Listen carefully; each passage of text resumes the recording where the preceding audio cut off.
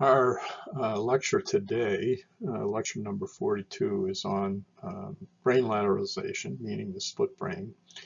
And we'll also be taking a look at the at attentional processes, and in particular, we'll be taking a look at attention deficit disorder. So quite a bit that we want to try to cover today. So let's begin. When we take a look at this area of what we refer to as the split brain, I think that it's important to recognize that this is an area that we've known about for a while. That there's been some interesting research that has been done. And not only is this work important for understanding the functioning of the brain, but it's also very important, as we will see, for understanding attentional processes, and also important for understanding language. So, let's begin our assessment in this area. When we talk about this concept of lateralization, we're really referring to the idea that the two hemispheres of the brain, and here's our two hemispheres here, here's our left hemisphere, here's our right hemisphere, they really look as though they're mirror images of each other, but what we've come to learn in the field of behavioral neuroscience is that they really have different functions. Each hemisphere controls what we call the contralateral or opposite side of the body. So here is a good visual that I want you to keep in mind. Here's our two hemispheres that we see here. Here's the left hemisphere, here's the right hemisphere. If we were to split apart or try to split apart the two hemispheres, we couldn't, because of this structure that you see here, which is called the corpus callosum. The corpus callosum is this very diffuse pathway system of neural pathways that connect the two hemispheres of the brain. So what happens then ordinarily is that information is being transferred all the time between left and right hemisphere, and this is done primarily by way of the structure called the corpus callosum. So again, information is crossing over to the other hemisphere after just a brief delay. So information that comes into the right hemisphere gets transferred to the left. Information that comes in the left hemisphere gets transferred over to the right. That's a normal course of events that occurs in the brain. Again, here's another view. This is a frontal view that you see here of the corpus callosum. And the hippocampal commissure, as well as the posterior commissure and anterior commissure. This is in this mid-sagittal section of the brain that you see here. And again, these are very important for information relay between the two hemispheres of the brain. Some essential facts regarding lateralization. The two hemispheres, once again, look like they are identical to one another, but they are not. They are very different in terms of the basic functions that they subserve. There's a division of labor. The left side, which is typically the dominant hemisphere, that's with a person who's right-handed, and most of us are right-handed. That's specialized for speech and for language. The right hemisphere, the minor hemisphere, typically is specialized for things like emotion, perception, monitoring functions. So you would just reverse these things in the case of a person who is left-handed, where the right hemisphere would be the dominant hemisphere and would be specialized for speech and language. So when we make reference to these things as we go along, again, because most of us are right-handed, that's what we'll be referring to as the left side, the left hemisphere being the dominant hemisphere. But again, you can just reverse these things in the case of a person who is left-handed instead of being right-handed. The corpus callosum is allowing the brain hemispheres access to information from both sides of the brain. That's the very important function that it serves. I want to talk about a quite famous experiment in this area, one that was conducted by Roger Sperry at Harvard University a number of years ago, in which he performed a split brain procedure in cats, where he cut the corpus callosum, he transects it, as you see here. Okay? Transection of the corpus callosum and of the optic chiasm. So what he does is he takes this cat, and the cat has a blindfold placed, in this case, upon its right eye. And when you show the cat a visual stimulus, what is going to happen is that visual stimulus is only going to go to the left hemisphere and ends up in the striate cortex, as you see here. Ordinarily, what would happen is that if this had not been cut, that information not only would go to the left hemisphere, but it would go to the right hemisphere as well. So please keep that visual in mind as we take a look at these very famous split brain experiments that he conducted. Here is this really breakthrough split brain study that he performed some years ago. And let's take a look at this first in terms of the control group. Here you have an animal that has not had no surgical manipulation, no split brain. There's a blindfold placed on its right eye. And what we're going to do is we are going to teach this cat a visual discrimination, where it's going to learn to respond to this rectangle that you see here one way and this circle another way. So again, this is a classic stimulus discrimination experiment. So take a look at the performance of this animal here. They're starting out at a level of 50%. But what you see is that the animal gets better and better and better and better, to a point where they're performing at 100% right here. That is, they're making all correct answers in this visual discrimination. But then what Sperry does is this. He now removes the blindfold from the right eye, puts it on the left eye, and he asks the question, does the animal know the visual discrimination that has been taught? And sure enough, when we start in our procedure again with the visual discrimination, you can see that the animals just pick up where they left off. Again, the patch now has been placed upon the other eye, and we can see that they're performing at a level of 100%. So that's our control group. In our experimental group that you see here, the blindfold is placed over the right eye.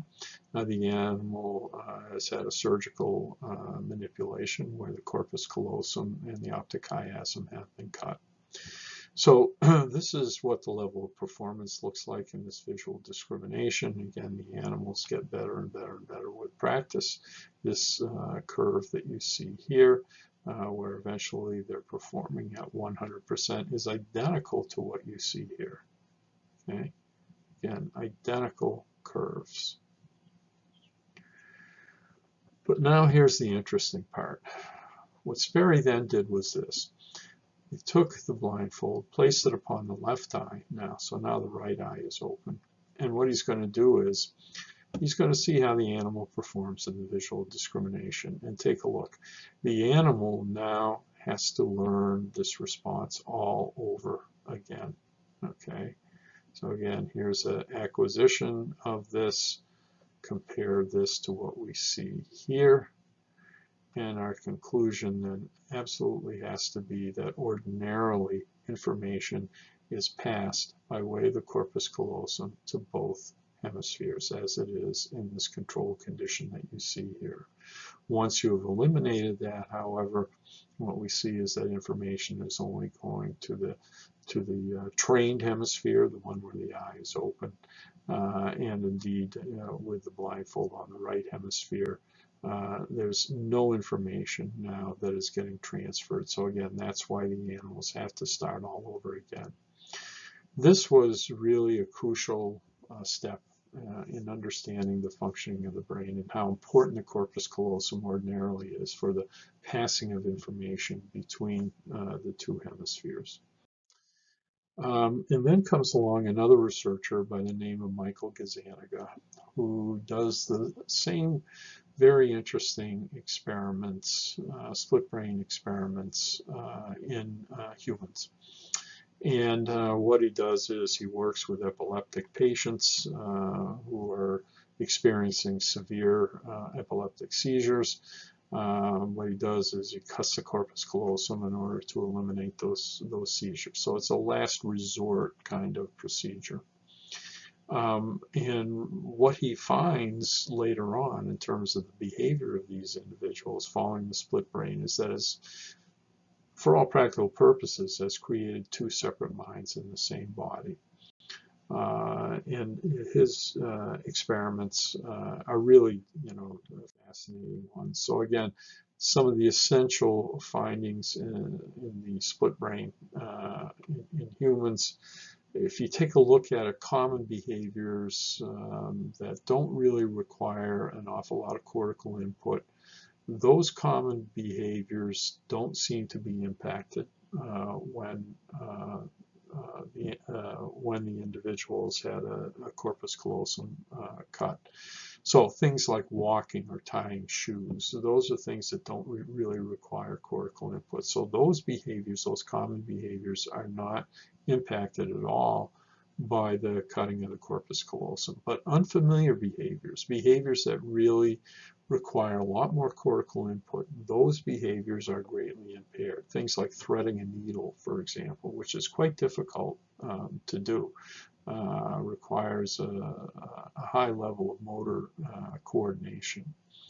The left hemisphere is specialized for language. Split brain people can't really describe information. They can only describe information if it enters the left hemisphere. That's in a split brain person. They can describe information only if it enters the left hemisphere. If it only enters the right hemisphere, they cannot do that. Split brain people have separate fields of awareness. It's two separate minds in the same body, and this is revealed in very simple things like, for example, in the case of a man who's pulling up his pants, putting his pants on in the morning.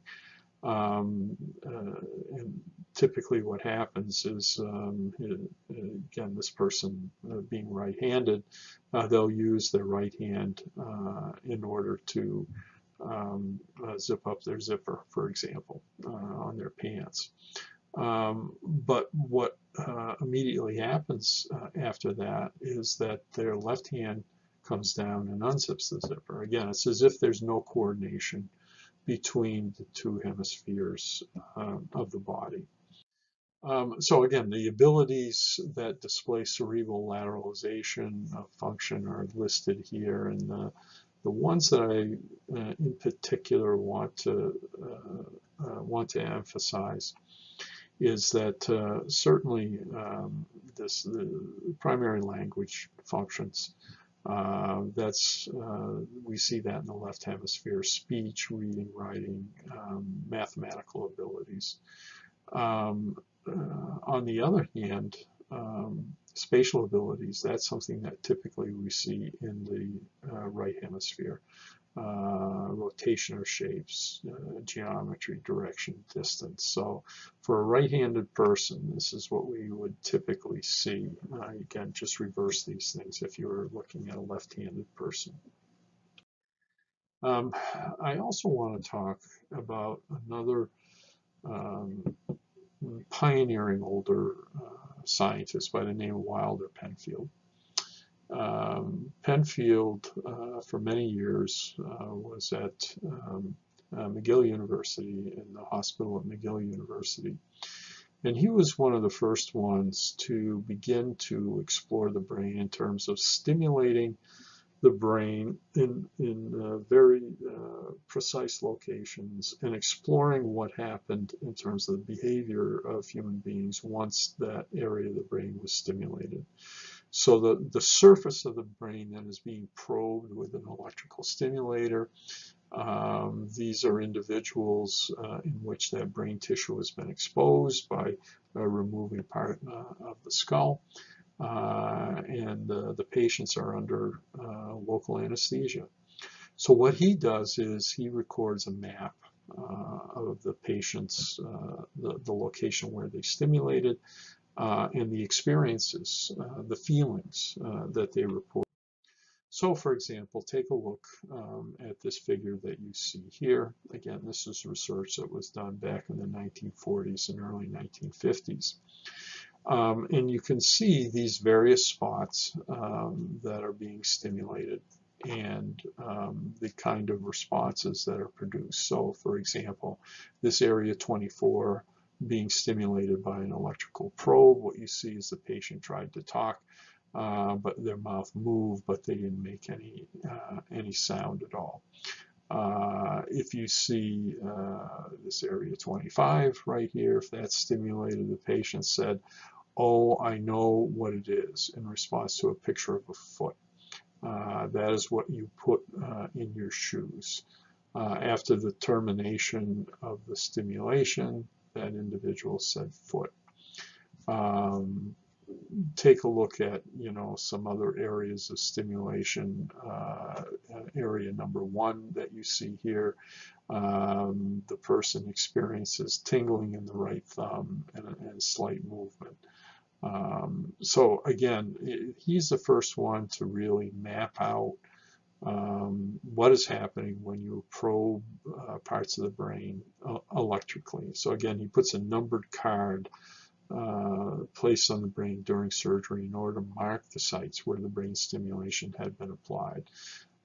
So this is a very interesting study, demonstration that was done, some of the first mapping of the brain that was done, and it was done by Wilder Penfield. So when we take a look at cortical sites for speech, these blue dots that you see here and over in here, those are sites in which there was a complete halting of speech as a consequence of the stimulation. The red dots, on the other hand, are sites where the stimulation disrupted speech, but it didn't block it completely. So Penfield's research really shows that there's a very wide distribution of left hemisphere sites where that cortical stimulation either blocks speech or it disrupts it.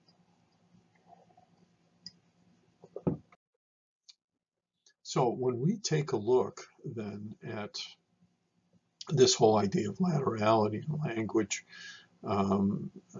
this area that you see here in the red, this is in the left frontal lobe. This is called Broca's area, important area for speech. And this area that you see here in the blue, in the left temporal lobe, that is Wernicke's area. So when you take a look at what we call Broca's aphasia and Wernicke's aphasia, what happens when there's damage to either one of these areas. This really gave scientists some of the first evidence that these two areas were involved in speech and language. So, for example, in Broca's area, if Broca's area was damaged, pronunciation is very poor.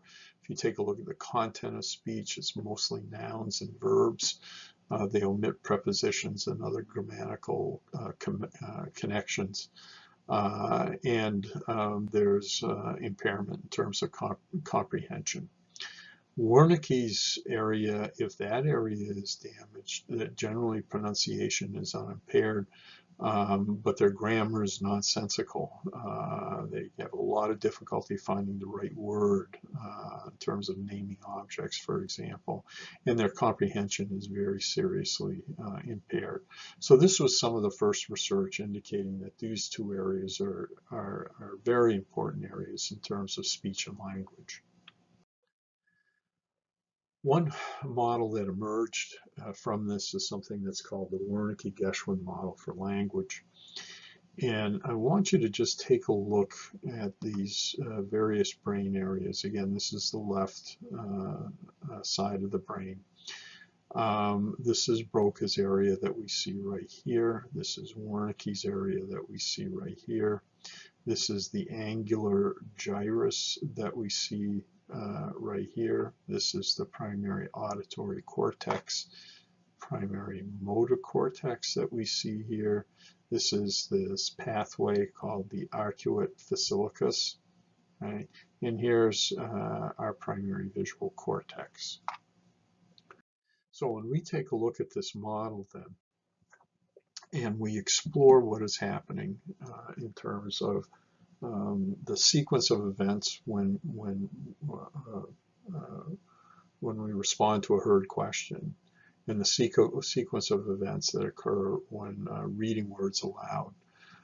These are hypothetical circuits that are based upon a good deal of research that has been done to either a heard question, which you will see in the green, or the hypothetical circuit to a person who is reading aloud. So again, when we take a look at responses to a heard question, here we can see in this primary auditory cortex, there's stimulation that occurs in Wernicke's area that we see right here.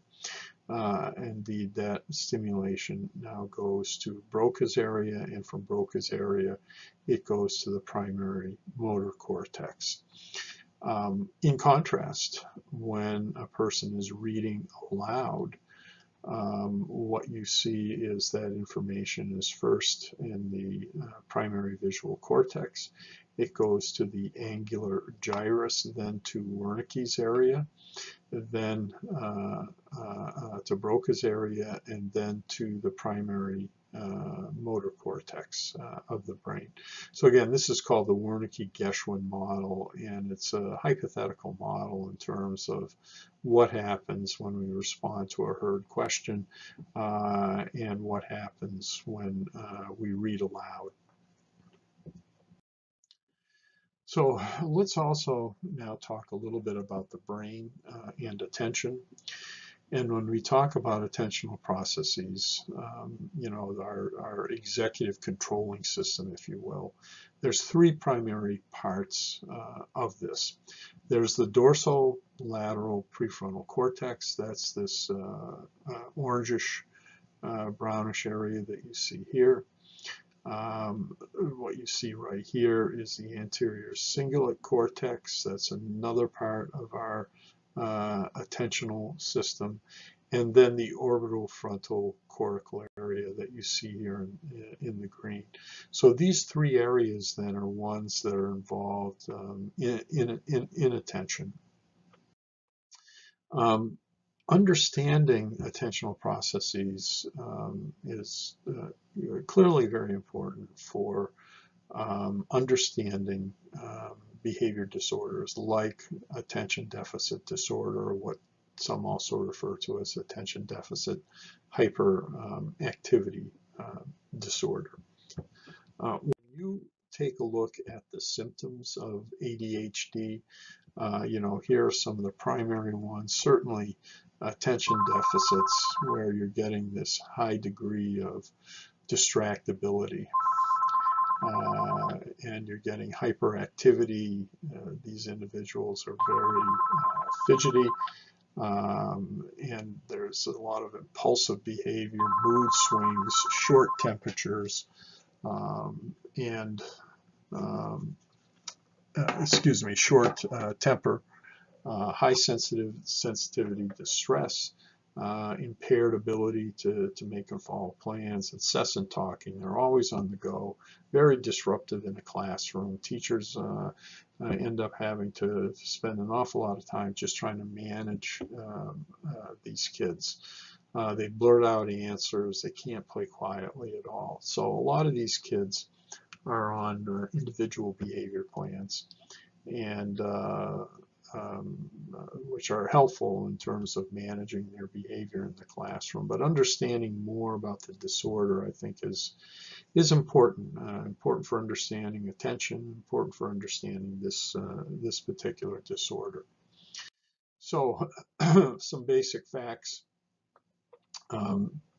Attention deficit hyperactivity disorders affects a lot of different things. It is affecting their social behavior. It is affecting their school performance.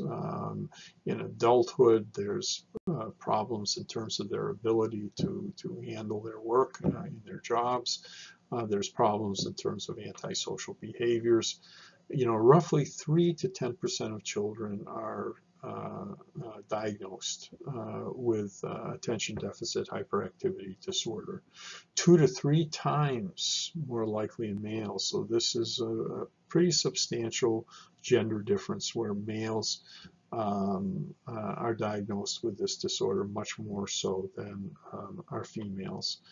The research in this area is complicated. It's complicated by the inability really to have any kind of a reliable biomarker. There's nothing that we can point to in the brain, for example, or in terms of biochemistry that is a 100% tip-off that this is an individual that is at risk for developing attention deficit hyperactivity disorder. When you probe further this whole idea of trying to locate a biomarker, one of the things that we know is that there are some structural differences in the brains of attention deficit disorder individuals in normal kids. There tends to be a smaller than average prefrontal cortex and cerebellum, but again, it's nothing that is consistent. There are many children every year, for example, that are diagnosed with attention deficit hyperactivity disorder that their prefrontal cortex and their cerebellum is completely normal. So cerebellar dysfunction is known to be associated with difficulty in switching attention from one task to another task. This is something that very often you see in an ADHD child. So the structural differences that you do see in the brain are relatively small. They're inconsistent between cases. Again, it's not a reliable indicator of a problem. Brain scans oftentimes look normal. So again, it's not a reliable predictor for making a diagnosis. There's a lot of different behavioral techniques that are used to try to help ADHD diagnosed kids. It's oftentimes supplemented with stimulant drugs. A big part of the training involves reducing distractions. Getting kids to use lists and other organizational practices. Get them involved in, pacing themselves in a slower pace than they ordinarily want to do. Get them to relax. One thing that's been helpful certainly is biofeedback training. But it is not the answer for a lot of kids that are diagnosed with this disorder. Some of the common drug treatments, certainly Ritalin. It's a stimulant drug that has been used, amphetamines. These are used oftentimes in the treatment of ADHD kids in combination with some of those behavioral practices that I mentioned earlier. Stimulant drugs are helpful. They do improve behavior. They get rid of a lot of these unwanted symptoms. They become more attentive. Their school performance improves. Their social relationships improve their impulsiveness tends to go down. But justifying the benefits of this, an individual being placed upon these drugs for a very extensive period of time. It's very complex and it's a very controversial issue. So take a look at the actions of some of these stimulant drugs, amphetamines and methylphenidate. They increase dopamine, the availability of dopamine in postsynaptic receptors. That's principally how they're acting. The maximum benefits that you see from this are about 4 hours after the drug has been ingested. And then this diminishes rapidly. So if you have a child, for example, that goes to school in the morning at 8 o'clock, by noontime, really the maximum benefits have worn off. And children can't take another pill until later on. So this is, something that has been a part of treatment of these individuals for a long time, that the kind of drug treatments that we have, the stimulant drugs that we have, only work for a certain period of time. And then it's not possible to give yet another dosage of this without compromising the child in some important way. So again, this is an important consideration. Now here's I want to end this with just giving you a feel for controversy in this area, and that controversy has to do with the development of these centers.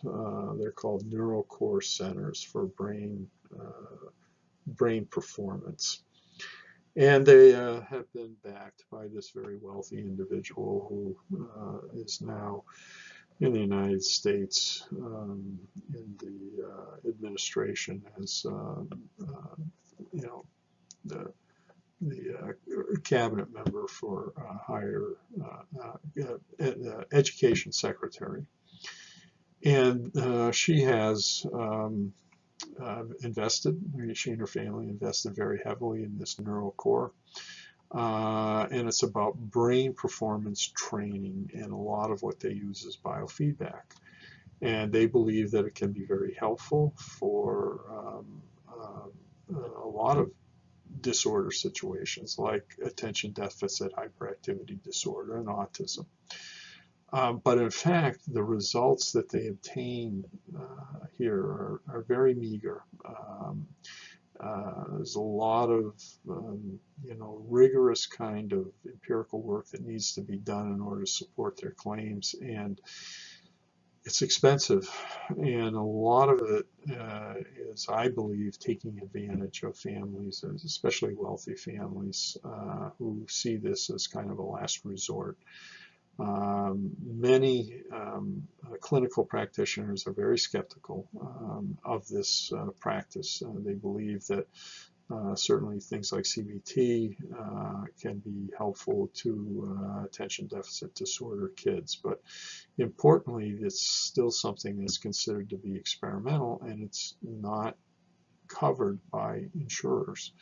So these are things that you should keep in mind, and indeed this is a controversial, very controversial area, because there are many parents that are out there that are seeking help for their kids in terms of treatment for ADHD. So our conclusions then, certainly we have non-pharmacological treatments that we can use for attention deficit hyperactivity disorder. There's also drug treatments we can use, amphetamines, for example. But one of the things that really holds us back in terms of making more substantial progress is really the absence of a reliable biomarker, something that we can point to and say, hey, yes, this person has, let's say, an enlarged frontal cortex. That definitely means that they're going to be at risk for ADHD. But we can't do that, nor do we have anything in terms of the biochemistry of the brain, for example, or size of the brain. We just don't have a reliable biomarker. Perhaps we will at some point, but right now that really prevents us from making more definitive kinds of assessments, as well as providing solutions to this type of disorder. So that brings us to a close for this lecture, and what we will be doing in our next lecture is we'll be taking a look at some controversial areas in this whole area of the treatment of behavior disorders, biological treatment. So we'll take a look at that then in our next lecture.